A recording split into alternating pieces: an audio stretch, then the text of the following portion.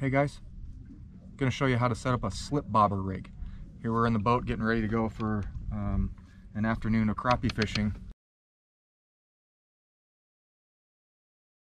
I want to show you how to set up a simple slip bobber. The benefit of slip bobber is that the bobber slides up and down the line, and it's set. You can change the depth of where the bobber sits based on this little thread this knot that you slide onto the line. This slides right up through your eyelets on your rod, and so this is way better than a clip-on bobber if you're fishing in any depth more than 2 or 3 feet. So here's how you do it. First, you need your slip bobber thread. They come in packs of 10, 50. So the first thing you do is you want to thread this guy. You stick your line through that guy, that little plastic tube, and then you slide the knot off up toward the line. That way, once this knot is on the line, we can get rid of this tube. We don't need that anymore. Then the next thing you need is a little tiny bead.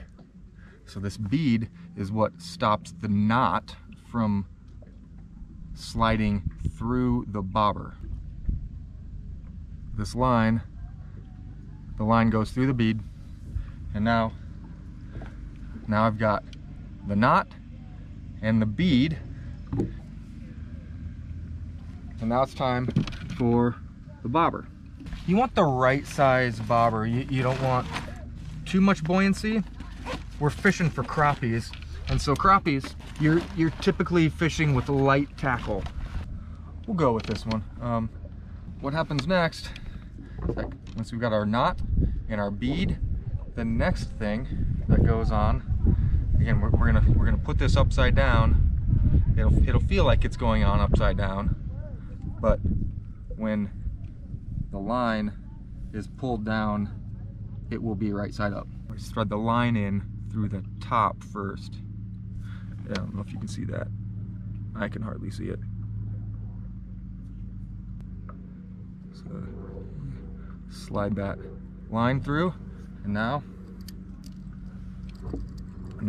these are our 3 components. Our knot stops right there, and then the last thing you need is you need the business end.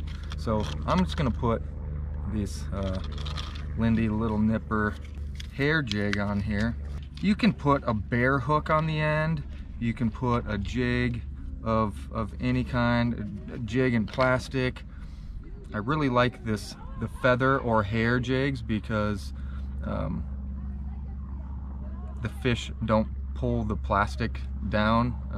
They're a lot more durable, and so because we're gonna fish with a minnow on here as well, I want a little jig head, and I'm gonna tie a Palomar knot. This is gonna be really hard to see here with this little line, but you go through the eyelet, and then you pull enough line out, and then you go back through the same way you just went.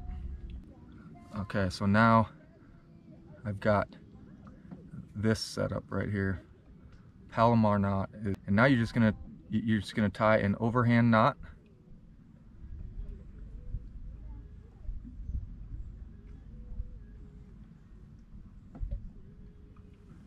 And so you're left with this guy right here. And now stick your jig right through that loop,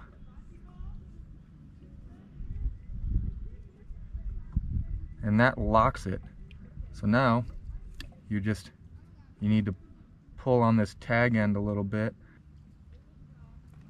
I just put a little saliva on it. That way the line pulls through a little easier, and you don't burn the line. Kind of creates a little bit of a lube to it. So now, once you pull on that guy, you can cut off this tag end. Super strong knot. Simple. And now, so your bobber and your bead and your jig right here, what I typically like to do is now pinch on a little split shot, just to add a little extra weight, like that.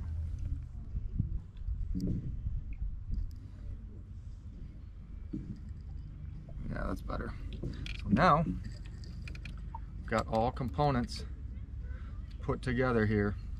So here's the beauty of the slip bobber. Here's our stop knot. And this, if I want to fish in 3 feet, I set my stop knot about 3 feet up from where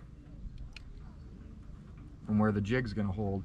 And that way, when the bobber hits that stop knot, it stops right there. Now, if I want to fish in 12 feet, what I'm gonna do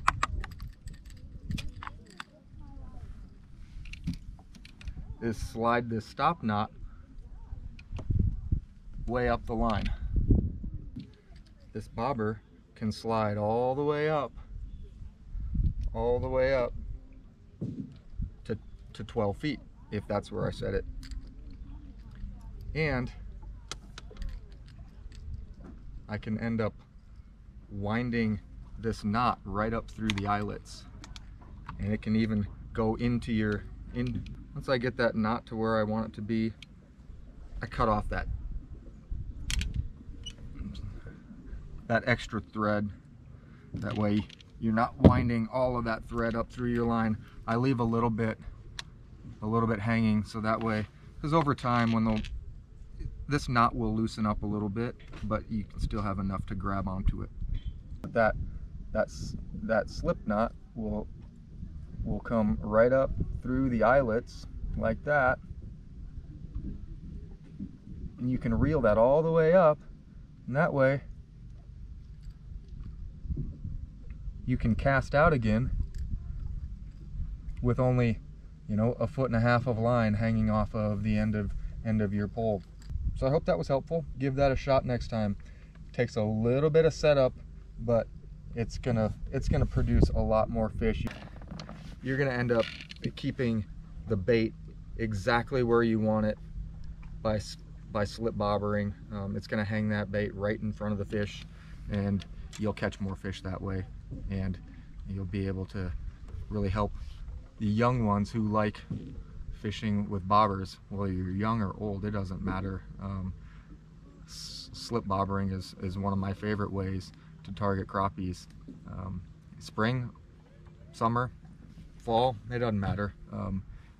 You can, when you mark those fish on your graph and you know exactly where they're suspended, you just set your stop knot at that depth, whether it's 6 feet or whether it's 20 feet, and then you cast your bobber out there, bobber goes down.